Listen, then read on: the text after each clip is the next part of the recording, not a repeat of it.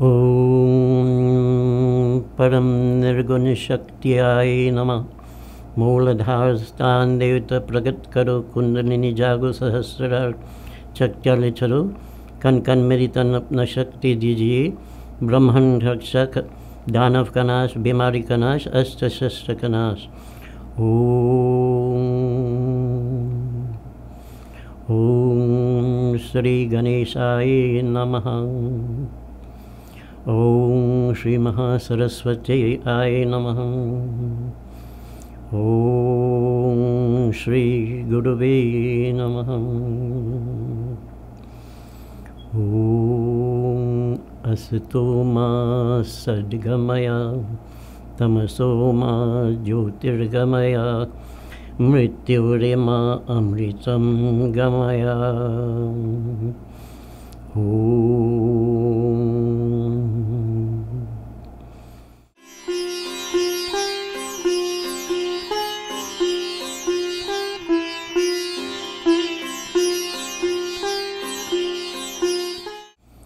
Devotees, the world is in a state of darkness, and we are looking for knowledge, which we are looking in the wrong direction. The knowledge that we're looking for is not on the outside, it is found inside. And there is a process how to go about finding this knowledge. This knowledge is inside of us. But who are we and where are we in this body? We are situated in the base of the spine here, and from here everything takes place. Whatever we think, whatever we do comes from here, and then it moves up to the Sahasrara chakra here, where we become conscious of everything. But how we will get that knowledge is by chanting the Om. The word is not Om. When chanted properly, it awakens the whole of the universe, because the universe came from the Om, and the Shakti is what running the whole universe. It opens up every atom in the human body also. And when chanted properly, this is how it moves from the Muladhara chakra to the Sahasrara chakra, as shown in the diagram. When we get to that point where we get connected with the Muladhara chakra, where we are seated, we would realize that there is an energy flowing there. And the nervous system is connected to there, where when we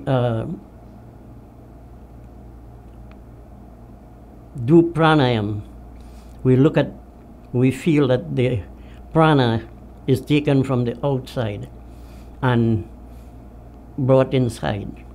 But no, when you breathe, there is an automatic process which takes place. The concentration opens up. The Shushumna, which is at the base of the spine, here again, where you are seated, and that energy energizes the nervous system from there, because prana comes from within, not from outside.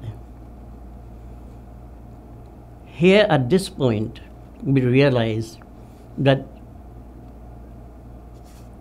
a different system of life, where we believe in old age, sickness, and problems facing the physical body.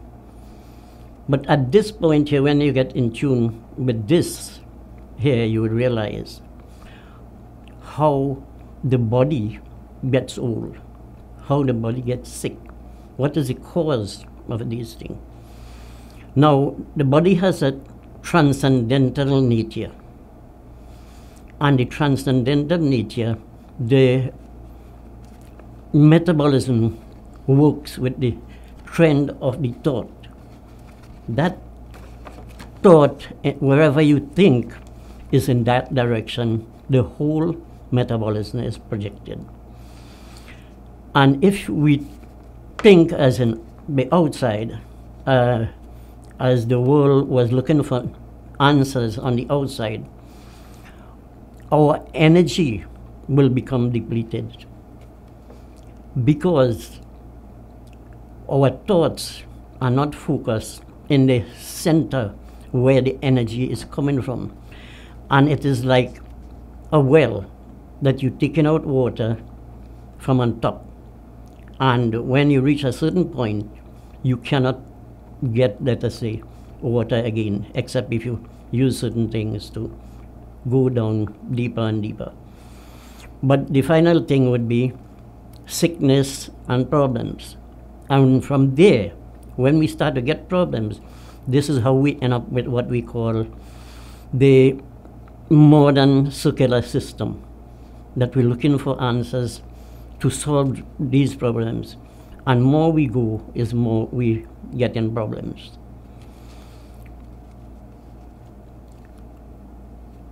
When we tap this source of energy here and we hold on to it, we will be able to live to unlimited time. This is where you would hear the word Jivan Mukta. The Jivan Mukta is someone who reached the stage that they have control of this energy, and you will not be subjected to old age, sickness, and so forth.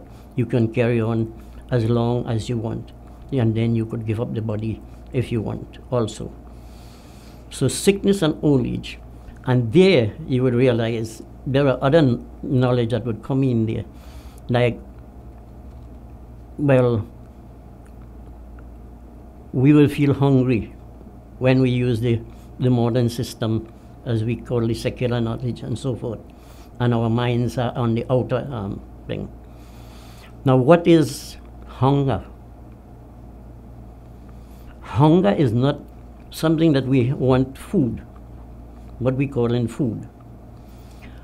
When the nervous system cannot get contact with the energy that is inside, that it becomes irritated, and that creates feelings inside that make us feel. But the things that we put into the body helps us to open our concentration back, and that helps us to go back down and open up the Sushumna and energize the body, which if we become conscious of that energy all the time, and we energize the nervous system, as I said, we will not need what we call in food.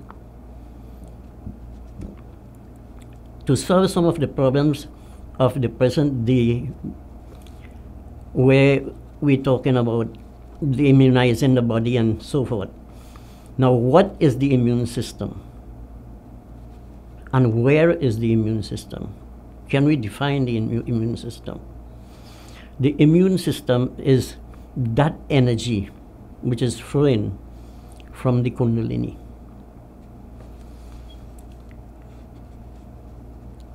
The energy is what modern science will call nerve force energy or life force energy.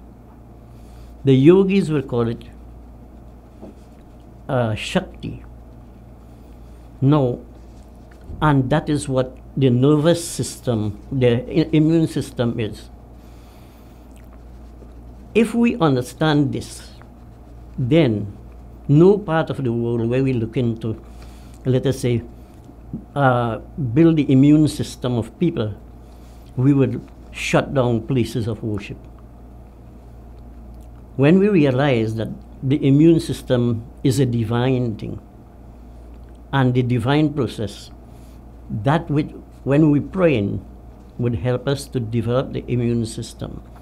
But the type of food we eat in also, even though we pray in, it also causes problem in that it creates toxic matter in the body.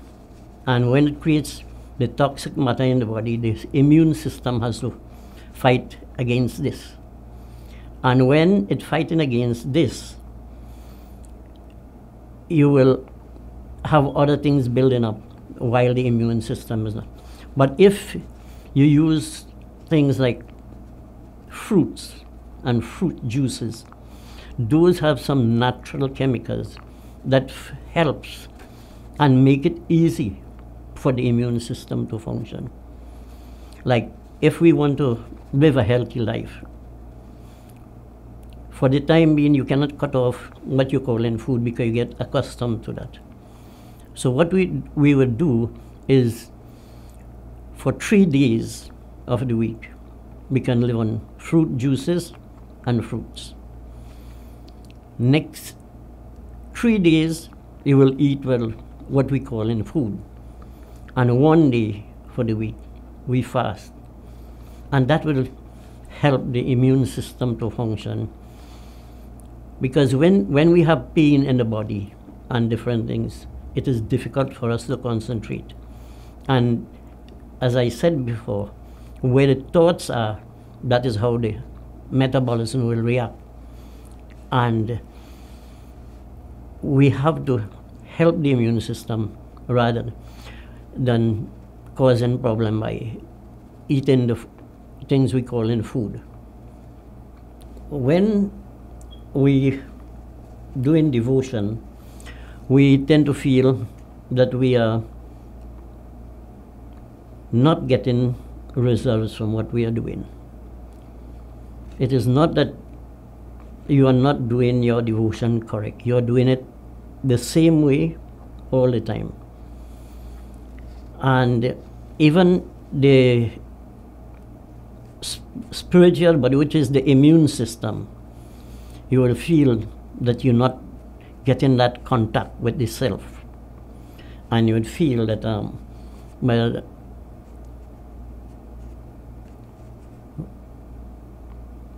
we are not getting the benefits of what we used to get.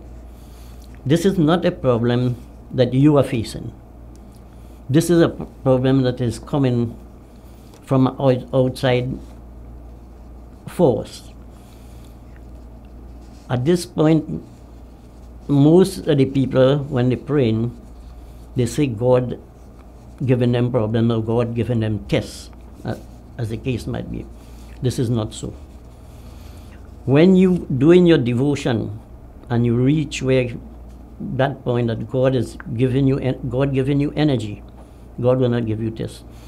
But there are negative forces that will not like to see you climbing up the ladder to meet them. So what they would do is they try to take you down and keep you at a low level. What we have to do is we have to continue our devotion. Like for example, the Shakti temples, which do in the fire pass and so forth. That is very, very important for people because the negative forces cannot enter the fire. And every devotee have to continue doing the devotion. But to get rid of these negativeness is what we have to do is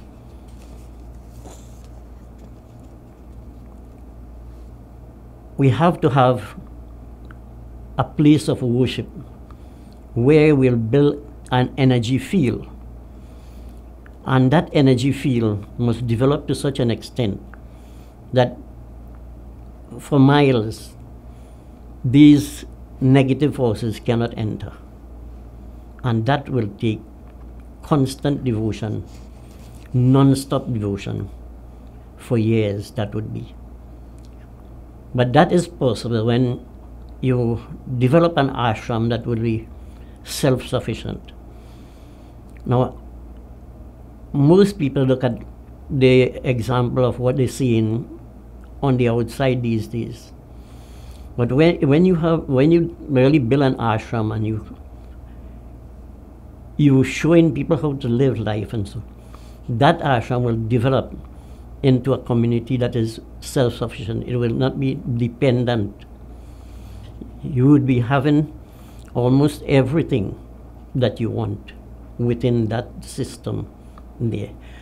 But the devotion is the most important thing in that area. The devotion to create that energy field that the negative forces will not be able to enter. But with this system that we have in here, we will be getting rid of some of the knowledge that is causing problems to us in the world today.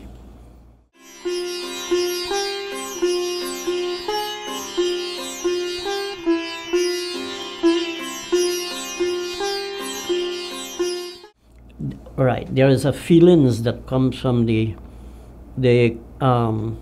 Kundalini.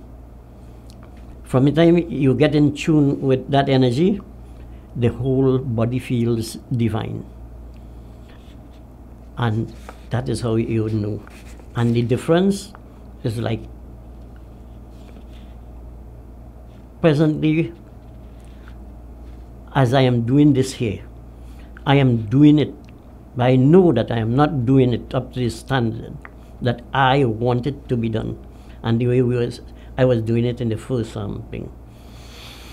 It was because the first time when I called this said station, when I called this first time, the very said day, I got a spiritual shot that I could have died immediately on realizing what happened. Because the evil forces does not want this knowledge. This is knowledge that would save the world. And immediately when I realized this, what's going to happen, I tied myself in the body. And I was in my garden. I took my bicycle, which I used to go in the garden. And when I do so, I hide it in a place where I could find it after. And I saw a vehicle coming, and I asked the father to drop me home. I'm not feeling well. And he did that. When I called back, when I got good from that situation, and I called back this station again to come and make the recording, the amount of attacks I had gotten in a short space of time. So you know when you reach the stage of getting that divine feeling, you know the negative feelings. Even up to now, right now where I am here, sitting, you could feel how the forces trying to tear me apart through the nerves so that I do not connect properly. That's why I'm glad. I am proud to mention and say that I am not doing it up to the standard. But what I want devotees to look at and take is that traveling of the energy from the Muladhara chakra to the Sahasrara chakra, so that when they sit down to meditate or to pray, they will have a ready-made system that they would feel when they're talking to anybody. If they're doing anything, you must feel that you're talking from the Muladhara chakra, and you feel that energy coming up to the Sahasrara chakra. Anything you're doing, that must be the feeling. Whatever you're doing, it is coming from there. And that in itself would help you to feel that divinity that you're talking about. The negativeness is when you see the forces, they can do a lot of things. All the sicknesses that you see we have in the country today, and doctors cannot diagnose, well, what is the problem? What they do, is that they shut off the nerve. Like, for example, diabetes. When I heard the diabetes problem that we have in the country, I used to tell my friends, no, what happened, you had to do more devotion, because the evil forces are no easy to lock off that nerve going to the pancreatic glands. And when they shut off that, what happened? The gland cannot function. No insulin whatsoever. And this is where we will think. So the nervous system, when they interfere with that, it could cause plenty problems. And the feelings in the body now would be different. It could be damaging, very irritating, because I am talking from personal experience, and I can show right here. Look at an example of what I am talking about. These nails that you see in here, that when I am around in the garden, people ask me if it's chemical from the garden. I only tell them yes, because they will not understand. This is negative forces doing this to destroy my whole body, not only here. At a certain time, they send certain types of chemicals that if you hold certain parts of your body a little hard, you feel like if it's going to drop off. Sometimes your air, you feel like now, well, it is focused on a different area to stop me from producing this knowledge that I have here. And it is going so for years upon years. But that's the reason why I'm saying, I will say it again, I am proud to do it the way I am doing it, so that people could get the knowledge and have an idea that what is taking place. God does not, when you reach the stage, now what is God and where is God is a big question. Now, we'll have to go a little bit and talk about knowledge, which I don't read. These knowledge that I'm talking here coming from experience, but for the people to understand, their thing is that you go to the Gita. When Krishna Bhagavan said, he said, I am not in this creation. I am running this creation with one spark of my Yoga Maya. He said, I am not in this creation. Then, it his principles he running it by, the laws of nature. And every atom that is created with his energy.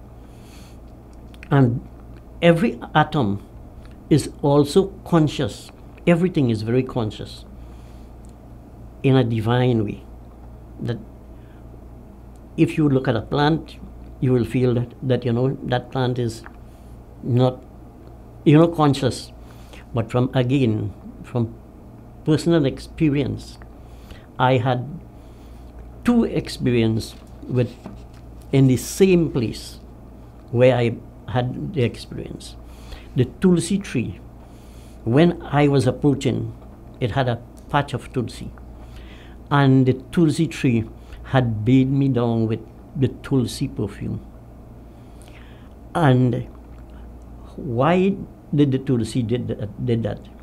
It had to be conscious of somebody of a good quality nature is coming. And a few months after, the Gainda tree gave a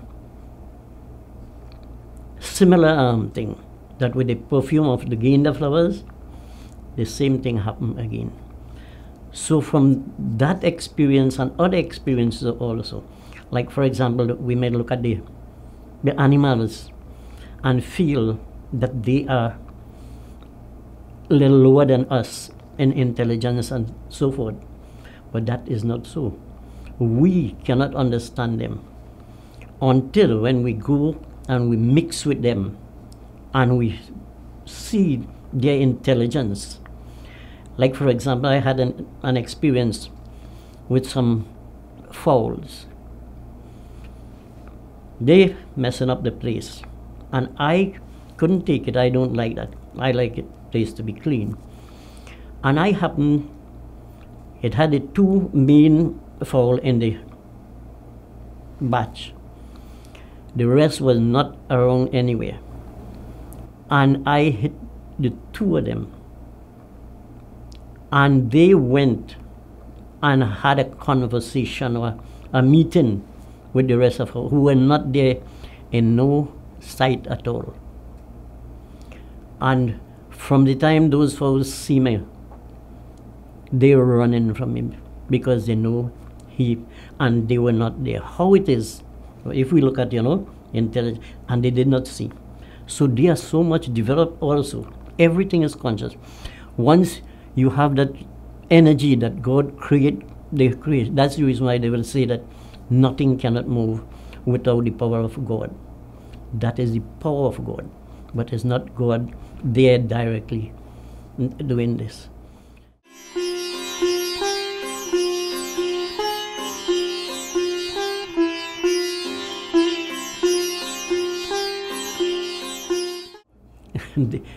They would lose their business. Because when you spiritually develop and you share in your own thing, their duty is to capture you. And if you giving out this knowledge, then they lose in business. Now this creation is what we call a Maya creation.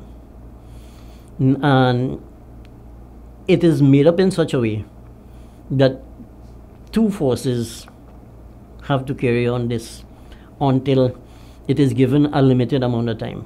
Maya is not unreal, but is up to a period of time. It is a limited period of time it would exist for. Like a bubble. A bubble will form from water until it bursts. But this creation is given millions of years.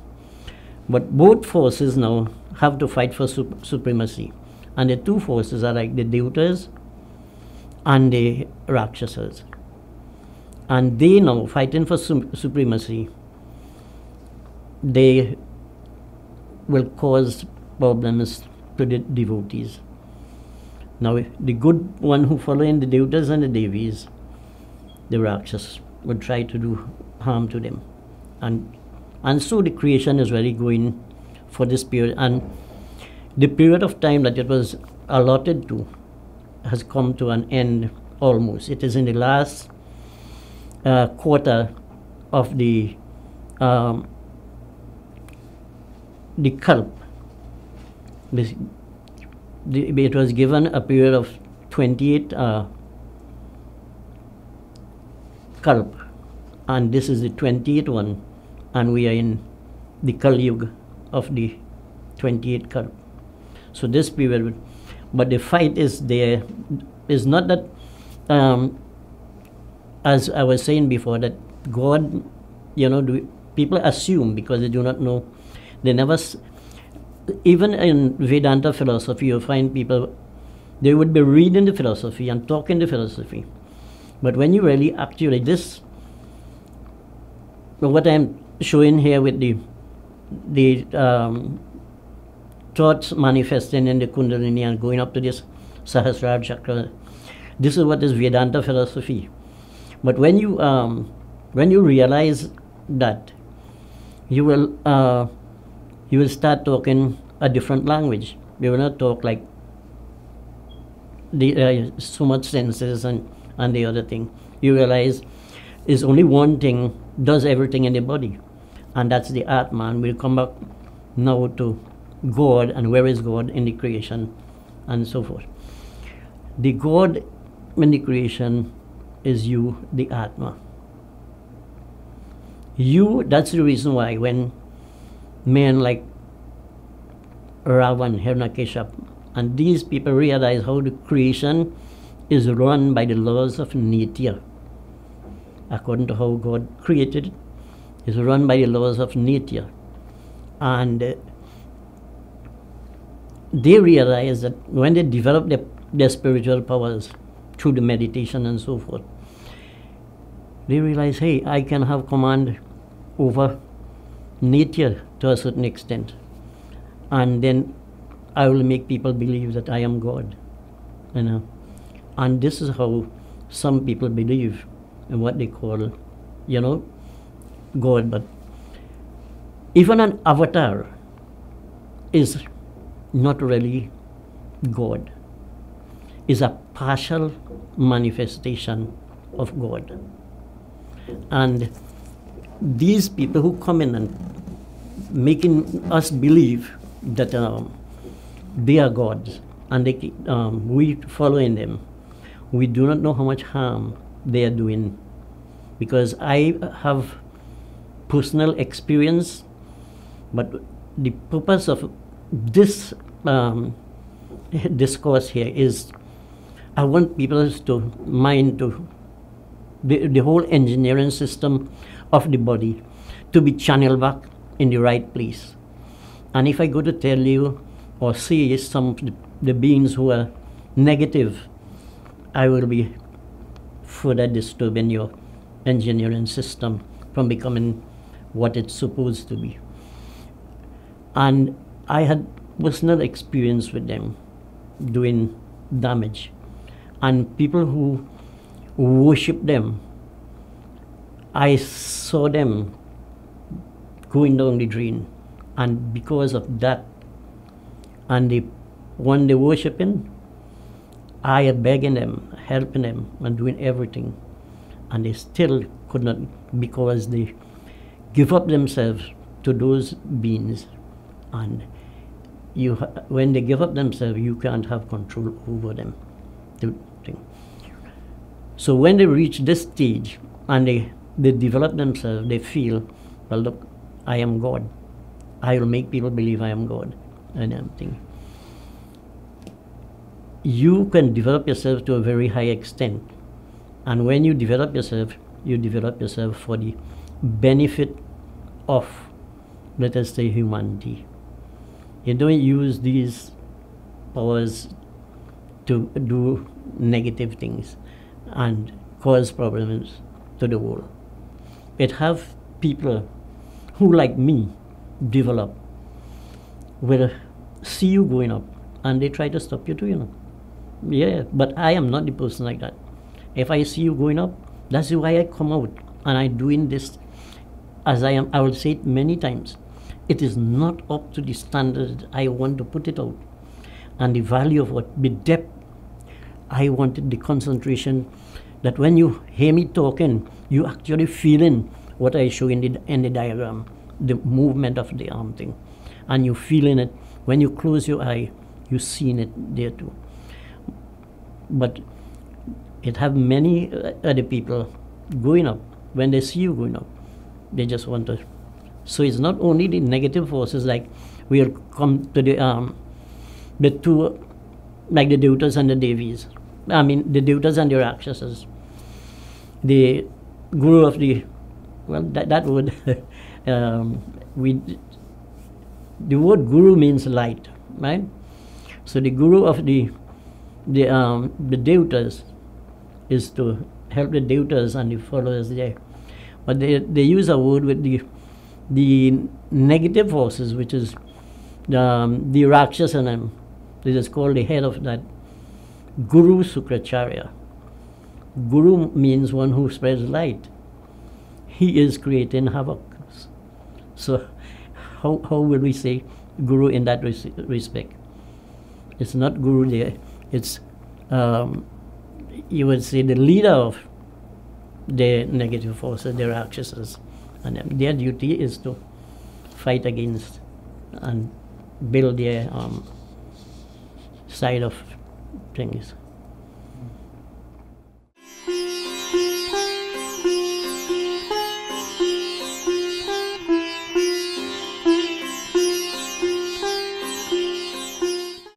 Well, as I say, God does not test you.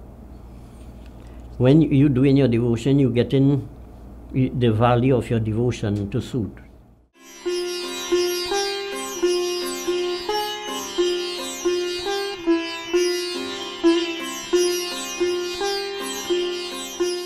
What happened there is, I was born for this purpose, what I am doing here. And as I say, I've been stopped for long, that's why I'm doing it, even though it's not done to the best. um, I was told to leave even academic education because that is what's going to destroy the world. I was in secondary school. Go home, what you have inside of you is what's going to save the world. And I have no regret up to today with thing. But one of the things that I could have excelled in was in cricket to the highest level. And even though I was deep in the spiritual thing, I went to see a cricket match. And he came and he blocked me there. You're in the wrong place. This is not your thing again. You give up everything. You have to be. Now, the reason why you have to think, when you want to attain spiritual knowledge, as I said before, the body reacts and the muscles and everything reacts towards the thought that you project. So if you're in that area, where will the thoughts go? And your purpose is to develop the energy that you have inside of you. And that's the reason why you have to be focused in one place rather than, that's the reason why I come back again to the Nauda Bhakti that was given by Bhagavan Sri Ram to Shabri Mata, that in the sixth form of devotion, where he said, you must be living according to the laws prescribed for saint and desisting from the manifold activities. The reason for that is, as I said, the energy will be channeled in different direction. It will be easier and you attain spiritual knowledge faster. But even though you're living in this world and you could still channel your energy. Like, for example, in the morning, you get up, you do your Sankhya in the morning. You go about doing your normal daily work. If you have a period of a lunchtime, you could still take a few minutes at that time and do some chanting and attune back yourself, because the energy will be moving in different direction. When you come back home in the evening time, you do your Sankhya again. And if you do this constantly, it would be very easy for you to get in tune with the energy that which we are living.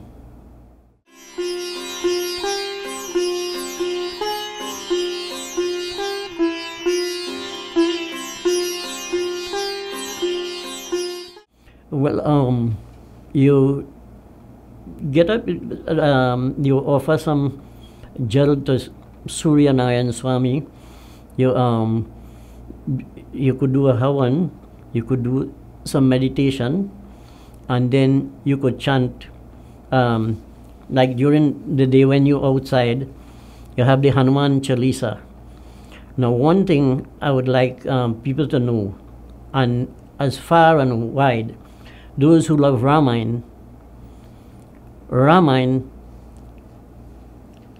we have a Ramayana Chalisa that is written by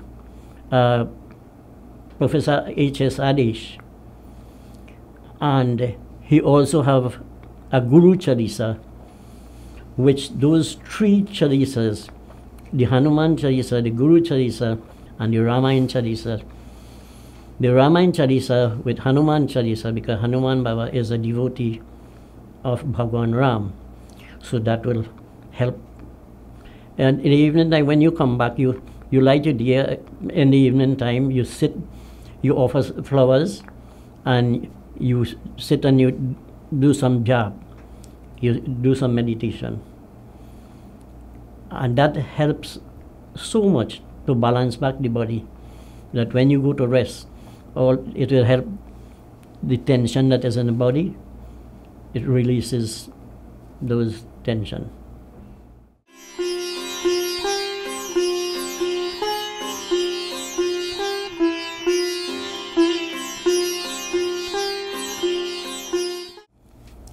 All right. Well, the Gayatri mantra, which is about the most powerful, and the Triambakam mantra.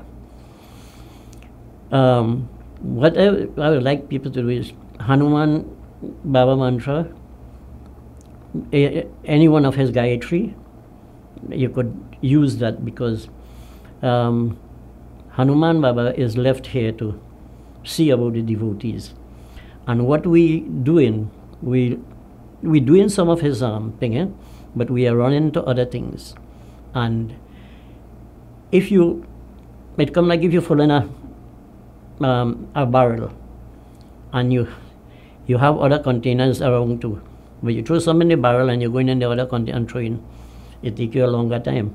And by that time, it have other devotees, even the negative forces, would have enough time to block you from your devotion. But his devotion, and all the other devotion too is done, that you help them to stand with you. Because the more you call them, they will come and energize you. When they energize you, you become a force to be reckoned with. And the three Sandhya is very, very important. Like, for example, the Guru Charisa, the Hanuman Charisa, and the Ramayana Charisa, those will be so, and I am telling you that the Ramayana Charisa and the Guru Charisa is written by a man whom I admire. I don't really admire much people who, his writing is to such an extent that it could be said that it is done with perfection, in the sense that whatever he is doing, he never did it with the ego. He did it with devotion and according to the rules of the scripture. Even some songs and everything that he made, that is so well done, that alone is prayers by itself.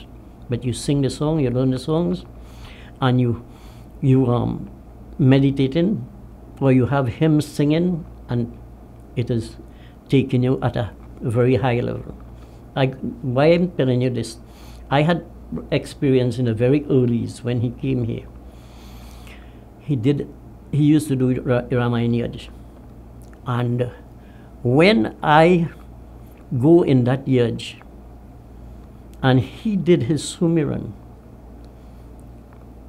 I saw Hanuman Baba came there in such a big form. I was surprised, because the other people Sumiran Karan, you see them small. Besides that, when he started to sing the Ramayana, you feel you are at an elevated stage, and you like you're in a plane above earth. Then when you come down from there, you feel so energized that I used to, from the time I hear he's doing a yaj, I always, so the Charisa and the Guru Charisa and the Ramayana Charisa, plus the Hanuman Charisa, if you use those, there are three different Sandhyas, but the other devatas and devis are very important. You see, in this creation, the devatas and devis are there to worship. We cannot do without those things, but we cannot say that we will remain only at that level. You have to go to the higher level. And the devatas and devis, they will help you to go at the higher level. Just like how the Hanuman Chalisa gives you Hanuman Baba thing, the Ramayana Chalisa is excerpts from the Ramayana itself. And when you chant the name Ram, you chant the name Krishna, you say any of the bhajans, you sing at Sandhya, any of the Sandhya time. But those chalisas has more, in it than their thing. That it will help you a little extra, because it is given with a certain amount of devotion in it.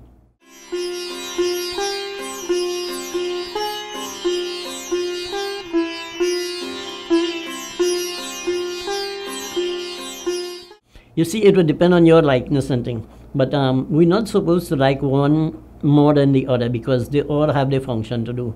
And like Surya Narayan, he has his function to do, and we must worship him. We must, Ganga Mata, even the Dharti Mata, people does not show appreciation for Dharti Mata. But where are we living? We are doing all the things on Halap, and we're not thinking, hey, we should worship Dharti Mata. But again, in the first time when I was doing the recording, I got cut off. I had my Sumiran of Dharti Mata early in the mantra, chanting of the mantras there, and I never left her out in my prayers. I always give her what belongs to her. So all the devatas and devis, you respect them equally. Like for example, if they say that if you ignore Shiv Baba and you go by Vishnu Bhagwan will not be pleased that you ignore Shiv. And similarly with Brahma Bhagwan, if you think, he would, make you realize it's not right for you to. You see what happened we have certain social concepts about devatas and devis that not very, true and thing. That we, because of certain reasons, we may want to feel that whether we propagate this and we do this, and that came about because people do their devotion and they get a little bit of blessing, and this is what they want to, and they want to make you feel this one is more important, that one is more important. None is more important than the other because they all serve a purpose. Look, even, all right, a nice thing I remember here now, that the god of death, when you hear people talking about the god of death, they feel like you're really seeing something what they call a devil and that kind of thing. That's a devata. He has a portfolio, he has his work to do, and he cannot come and demand you anything. It is when the time is right, he will come at that time, and you will not be, let us say, wanted of. If you're a person spiritually developed, at that time he will not come by you, because he knows that you can go at will when you want. So people look at Yam Devata as a negative thing. I offer my thing, even my horn, to him, because all the devatas and devis have to be energized. If you do energize them, what will happen? The negative forces can command them to do things.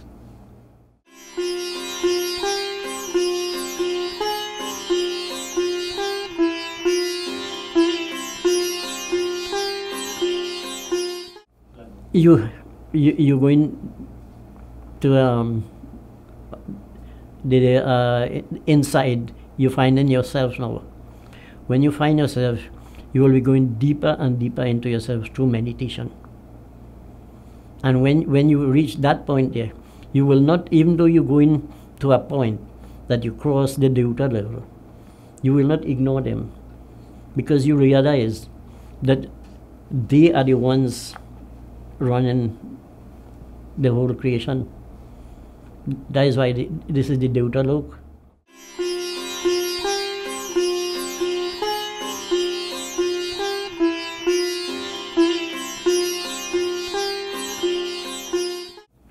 Meditation is simple concentration, right? And after a point, when you sit like this. Sometimes, well, the people will tell you that when you sit like this, and you could hold your hands like this, and you breathe in. Now you breathe slowly, and you keep watching the breath. Now when they say keep watching the breath, you watching the breath going inside. When it reaches here, my advice to you at that point is to hold it there and keep chanting whatever mantra that you are doing. The reason for that is because the forces are waiting there to channel you in different direction. And you have to always be conscious of yourself in the body. It is not to say that you're frightening anybody, but when you're doing this, if you have your guru, you use the guru mantra. And Lord Shiva is the one who, well, yoga and meditation and so forth, you can use him as a guru in meditation.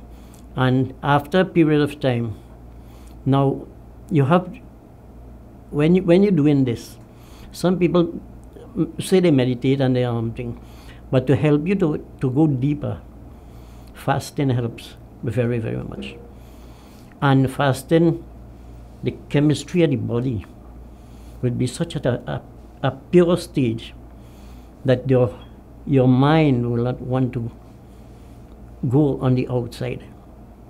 Your mind, your thoughts, in fact, will be focused inside, and that helps you to get faster to yourself. And from there, you go in deeper and deeper into yourself. Now, this is how people become intelligent. What is intelligence? Intelligence is not to say that you read a book and you develop intelligence. To a certain extent, yes, it will help you, but it is not coming from there. It is coming from concentration. Intelligence is a product of the transcendental nature of the human engineering system. It is a product of the transcendental nature. That's when the deeper you get inside of you, that Shakti and energy is so pure that you become more and more aware of the divinity then.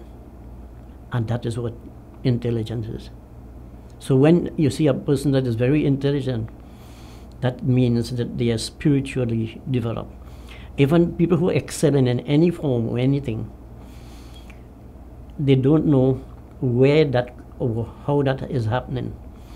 But because that is divine energy you're using to do whatever you're doing and you excel in, whether it be in a business or sports or anything like that. Yes, you could be in all those things, as I say, but what you have to do is the Sankhya periods, that you help yourself.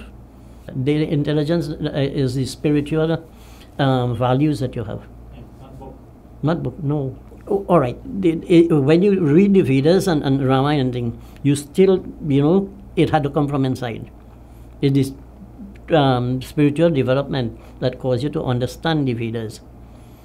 You had to have the intelligence when you read to understand. So that coming from inside. And that helps you how to go about meditating and to get inside the Ramayana and the Vedas and so forth.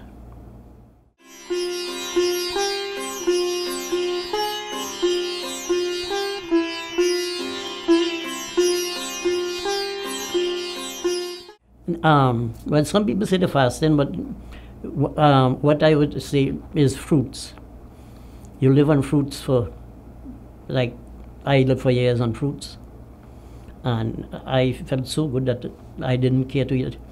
Up to now, I'm not eating salt, but I eat, some of the cooked things without salt and things, which, when you get in tune with the fruits, you don't want to go back to the, because the divinity in the body is so present, and you become conscious of it, that you don't want to lose that. For years I had done that, and for it's 20 years now, I'm not eating salt, and I work in garden. And the problems that I am facing is not that the salt is, the problem that I'm facing is the negative forces fighting me for the knowledge that I have, and they don't want me to put it out in the way it's supposed to be put out.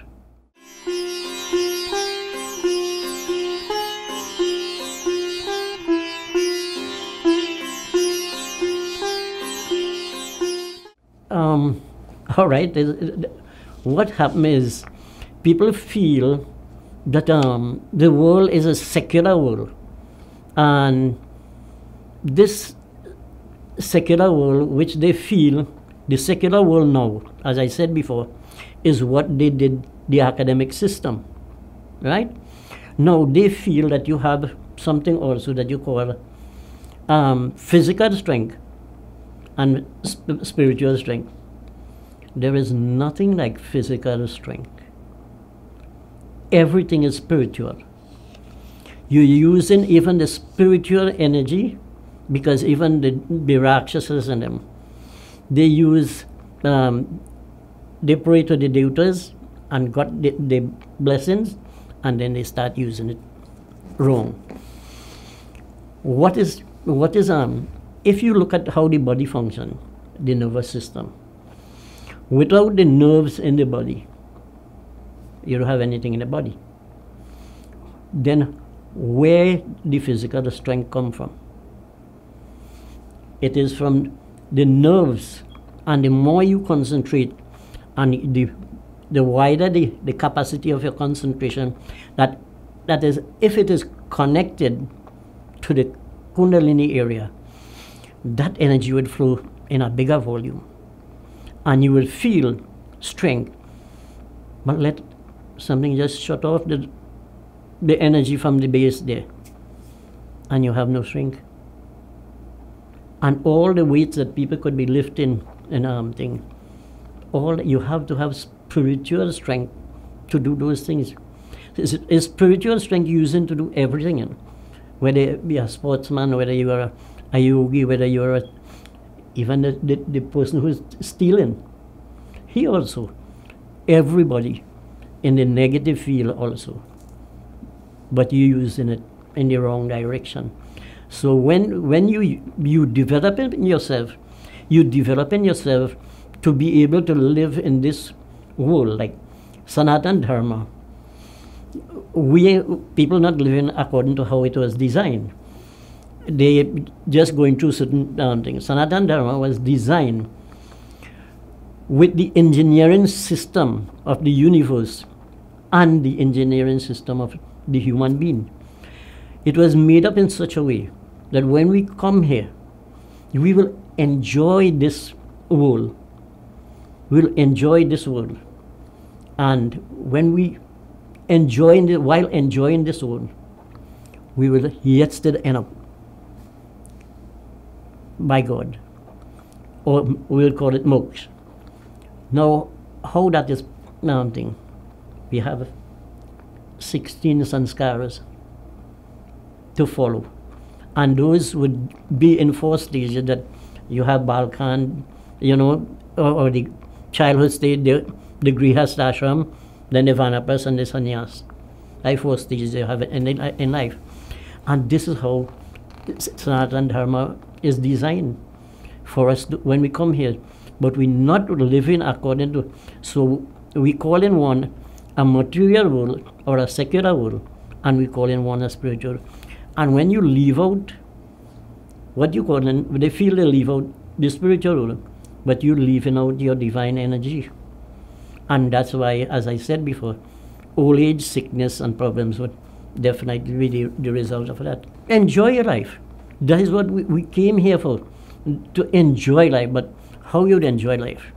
You have to learn first. That is why, according to Sanatana Dharma, the brahmachari stage or the Bal stage, you go through the ashram stage. And when you develop yourself to a point that you in an ashram life, it's not that you just go there and you and you just doing little things around it. When you finish there, you're supposed to be a completely developed person, that you can fit yourself in society and make good of society also. It's not to say that you what people looking at, well, they didn't understand it, because if they had understood the values of the knowledge and thing, they would be able to let us say, well, hey, look, this is a wrong road we're in. Like, for example, when I was going to secondary school, and I got the idea, the knowledge, don't study that this will destroy you all. You have to study, do what's inside of you. Now, I used to watch and compare, and up to today, I have no regrets that I give up everything, even though I could have been a doctor, I could have been a lawyer, I could have been an engineer or something. I have no regrets. I am so happy that, even as I said, the sport was nice to me. I had loved it. I give up that, and I have no regrets. Up to today, my life is a clean person in the religious life. Everything that I do, that was right. And I have no regrets for anything that I do up to this point. Even to teach people, to help people, to do things for people, I will do that at any time. Anywhere I go, and I mix with people, and people find that, you know, you move in, you just like to do things for, you know, thing, and they feel that you like, you know, not consider the value of what you're doing as a good person. If you know, like in places they have people, you know, you watch them and say, well, let them, because they like to do that and thing. When you helping people, you help people with joy so that they elevate themselves. You don't help people to ridicule people, and this is what problems we have in society. If somebody help you, you must be like a slave to them, and you help, and you just let it go like that. So.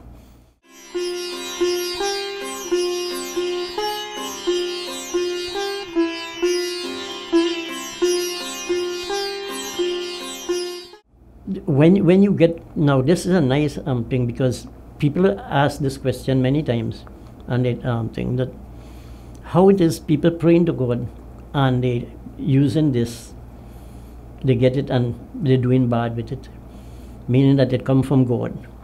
But it come like this: a parent have children and he has wealth, and they satisfied to a point that the parents say, well, you take so much, you take so much.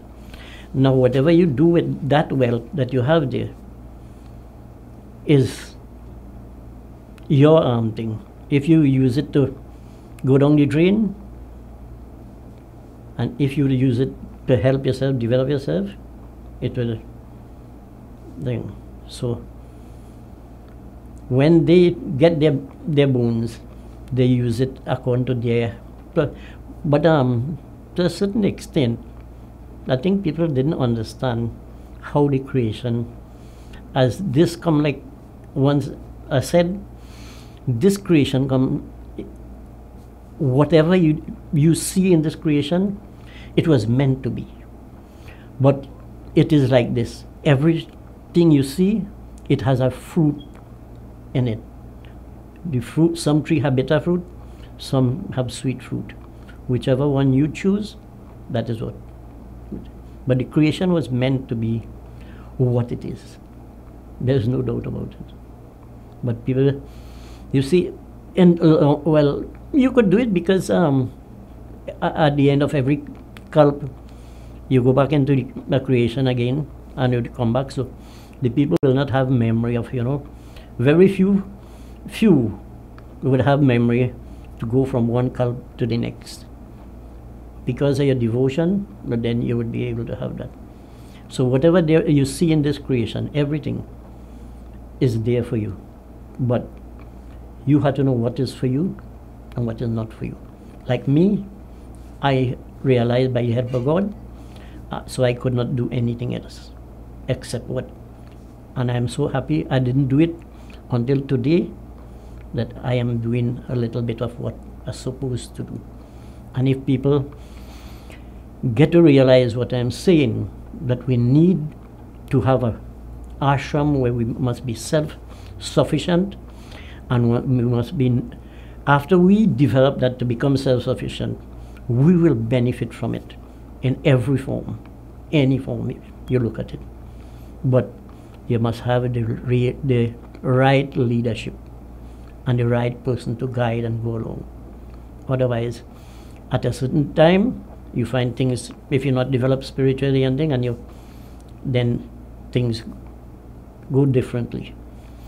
If people can do this, it will be one of the best things you ever think. This is what, like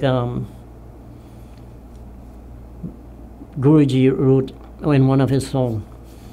He said, let this place become like a heaven. That, what I am talking about, could become something like a heavenly place when you have a ashram with devotion like that.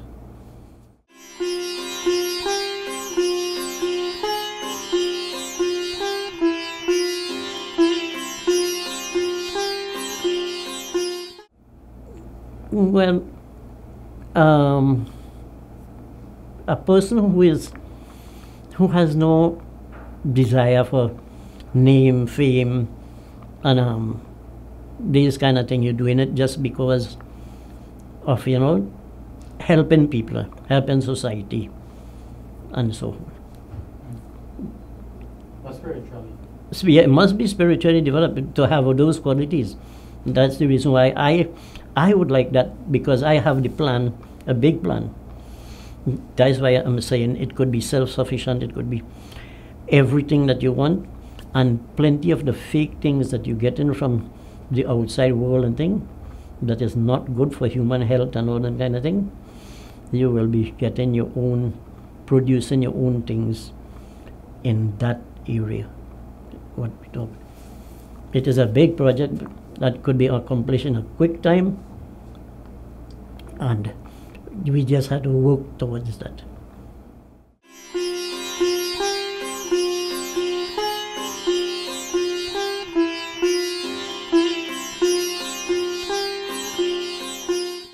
That is, you are the Atma in that area, sitting in the Kundalini. So the Atma, that is the housing for the Atma. And the Kundalini is in the Shushumna. The Shushumna is when you take a breath,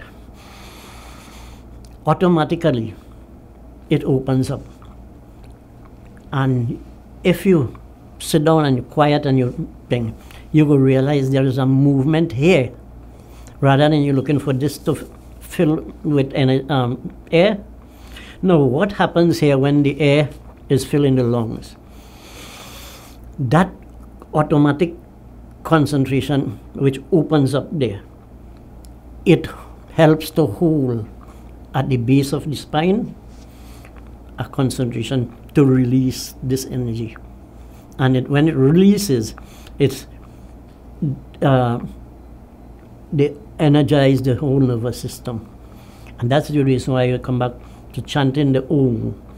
Now, when you chanting mantras, at the end of every mantra you chant, you should chant Om. Like if you say Om Bhurabhuva Swaha Tat Saviturvarenyam Bhargo Devasya Dhimai Dhiyo Yo Na Prachodayat. Om.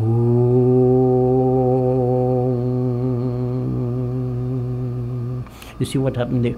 The Om there, while you're chanting, it could harm things. So the song helps to every ending part of the nerve to be energized, to keep the body, without any pains, negativeness, and so forth. So that the Kundalini is where all the knowledge is situated. In fact, you are well, I was talking to somebody one day, and I said, you don't have an Atma. You are the Atma living in the body. And you are situated in the Kundalini area, in the Shushumna then, where the Kundalini is. And it's from there. Now most of the times we feel that well, we think through the brain. We don't really think. The brain only receives. That's the reason why the movement from the base of the spine to the top of the Sahasrara chakra, that's why I did that thing, for people to realize what is happening. And we become conscious. Now there's another piece of knowledge that we could talk about, that I wouldn't talk yet about that, because it could be like confusing people to a certain extent. That it come like you're teaching quadratics in elementary school. It is not thing. After time, when you develop to a certain point, you realize, hey, look, that is true. We don't have 5 or 10 senses. That is only elementary level. When you go into normal thing, you'll feel that it is like that. So every thought, every transaction that is taking place is the Atma. The Atma is, without the thought, nothing can happen. If the thought doesn't come from the Atma, and who is thinking? Is the Atma. And when the Atma thinks, the nerves react, and that is how the body functions. So with this type of knowledge, if we, like, I would have liked the schools to, if we cannot get into the schools in a bigger way, what I would like them to do, now not only here, wherever this could be seen, that in the morning, if they could chant the Om, like if in the elementary schools, 11 times. The secondary schools, they could do it 21 times. When you reach lunchtime, they do it the same amount of time when you're leaving to go for lunch. When you come back, you do that. And in the evening time when they're leaving, and like in the Sankhya in the morning time, that thing, they could chant the Om.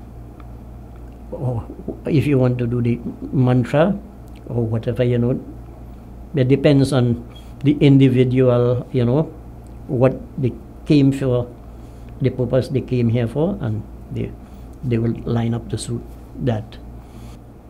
When you spiritually develop and you experience those things, what you're doing, you're actually taking a person from where you are and you're putting them in that same position. So you want them to see and feel that area there to that extent. The other chakras, yes, automatically that will go through and pass through thing. But you're not bypassing them to say thing. And the whole body, well, from the time that happens, the Sushumna opens up, the energy goes start to flow through the nervous system. But when you get it under control and you have it from here now, there is nothing like sickness and problem and thing again. Now you healing and curing. And I will tell you something. This is what the evil forces, and I have 3 of them people praying to. I know them, but more than the kind of what they praying to, people. And those 3 of them is presently around trying to stop this, what I am doing here up to now. And that's why I will say it again. I will not stop it. I will do it if it looking not up to the best standard, but I am satisfied that people getting knowledge, they have been informed, and I wish the place clear up that I can go and do satsang throughout the country, just for the benefit of people. Because this knowledge is very, very important. This is the only thing to save the world. Even what we're looking at, the problem that we face in the world today, that is what we want. We need the immune system, what they're talking about, the things that they put inside the body. I will not approve of that. Because if you have a clean sheet and you you take some dirt and you put it on it. What happened with that? It is the same thing as if my body is good and healthy and strong, I have to go and take that and put it inside of me, hoping that, that will not come. Suppose when you put it, because I know two fellas took the vaccine, the two, and in three months' time apart, both of them gone. So I will not approve of that. You see, like the system of the fruits and so forth and things, that you can develop your immune system. And as I said before, if we know what is the immune system, we'll never close down or stop churches from functioning, whether it be a mosque, whether it be a church or mandir or ashram, any place of worship. You will not stop it. So those who are doing what they're doing, they're assuming and hoping. But I am not assuming and hoping. I know what is the immune system. I know how to stimulate it. And if you go about doing that, that will help you. In fact, I had a friend who was captured by one of the three men who is here presently trying to stop me. He was captured by that fella and ran one of the best mandirs, Shakti mandirs in the country. I used to help him in it. And when I go there, he talking about he's afraid of COVID here when people come. I say, hello, is not you afraid? What happened is the person who will capture you, making you feel that fear inside of you. I say, I could tell you right now, this mandir can help heal COVID cases. I say, I am here feeling it right now, and I am telling you, it could help heal. And it is no doubt that the devotion that was done was plenty. So from experiences like these, that's the reason why I said, and I will say it again, if we know what is the immune system, we will never close down places of worship. We will always encourage it.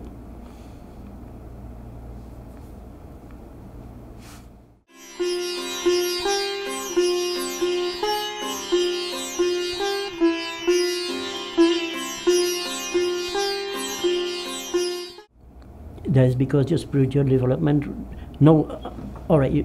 What happened is people are spiritually developed. Everybody, whether it be a white man, Chinese, African, Indian, because from the time coming, you develop yourself spiritually, and at this point, if let us say you meet a person who come to tell you about how to develop yourself and how to make you spiritual and thing, you know what they would tell you? They would tell you, hey boy, it would take you so much years to prepare you, and then you're going to start, and this time, you are more spiritually developed than that person, and he telling you things different to what you know. The spiritual values in these people is so much that it awakens. I went in a church once, and this girl, energy, the pundit was singing, and the energy started to flow, and she started pick up that divine energy, and I'm thinking, and nobody was there to help her, and I'm thinking, and people look at it in all different forms, but I realized it was divine energy, and it calmed down for itself. Because after a certain period of time, it will go down. It will take some time. So the energy that is opening, that is because people are spiritually developed. Yet, watch me, it could take people just overnight. And when I say overnight, to open that energy that I am talking about, if you only focus your mind properly. I have experienced that people, with two people, in their first sitting in meditation, went deep deep inside of themselves, and when they come out back, they got a title, a spiritual title, and started healing and curing people.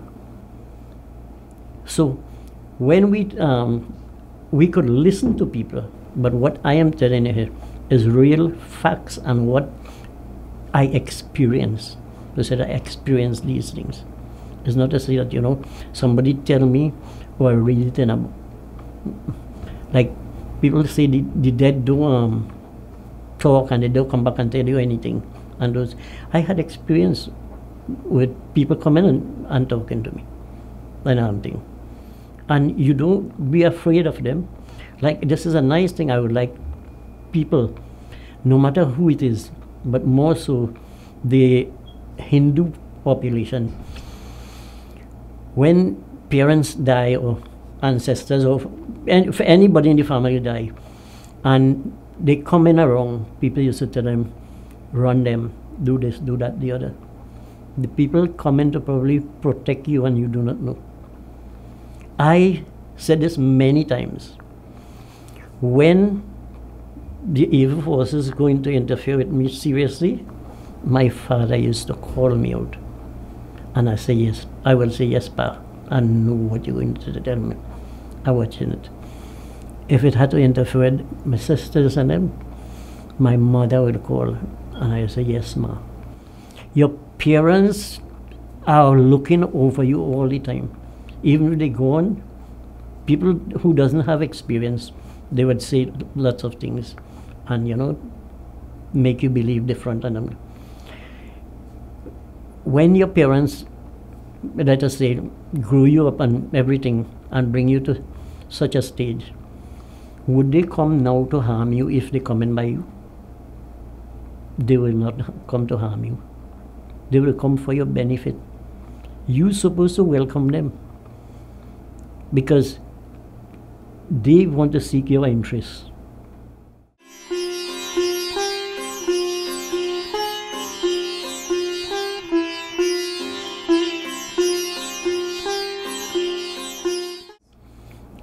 They could start in a simple way, because for 3 days you could survive on fruit juices and things.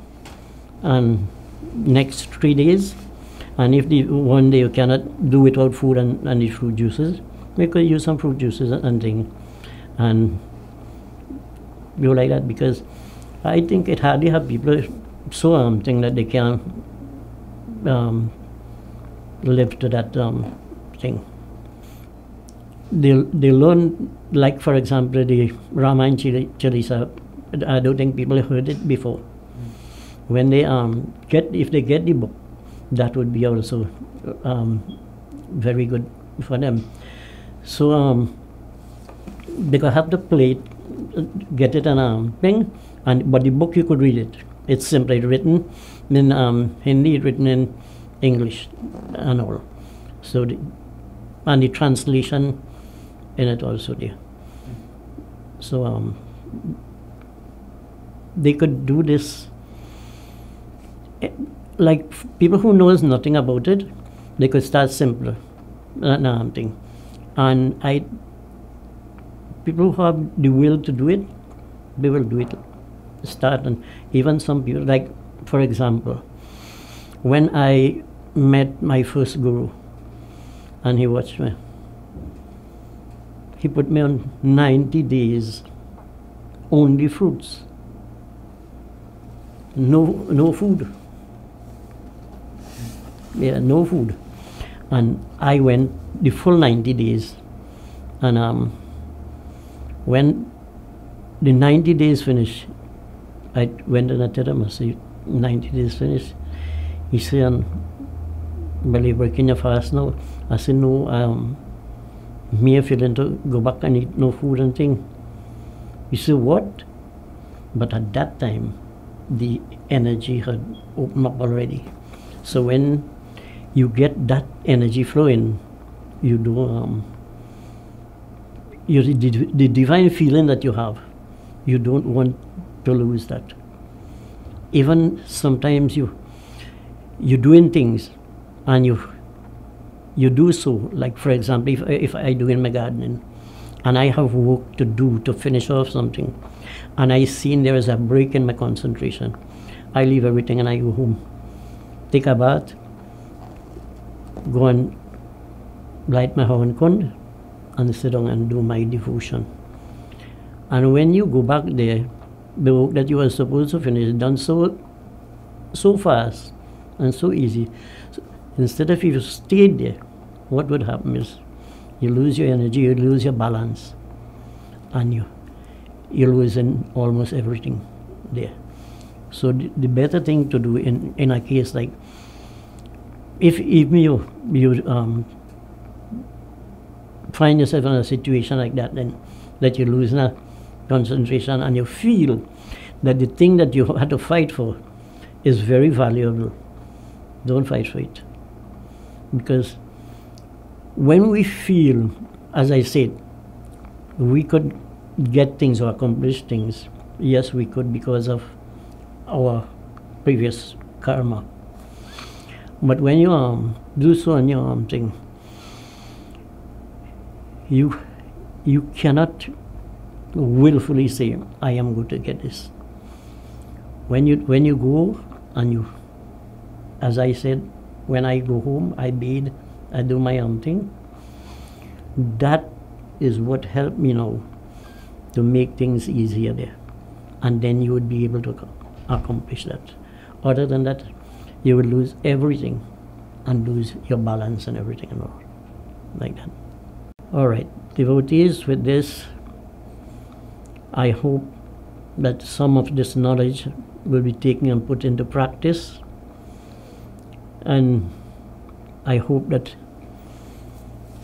the place could clear up, that we could do some satsang and try to organize and see if we could get what I am thinking about, to build an energy field where we could get rid of some of these negative forces. With this, I will be closing until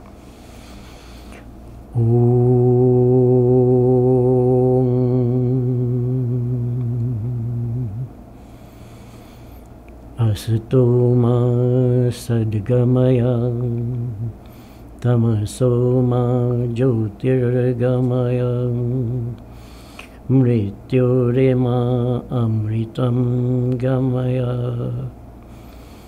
Om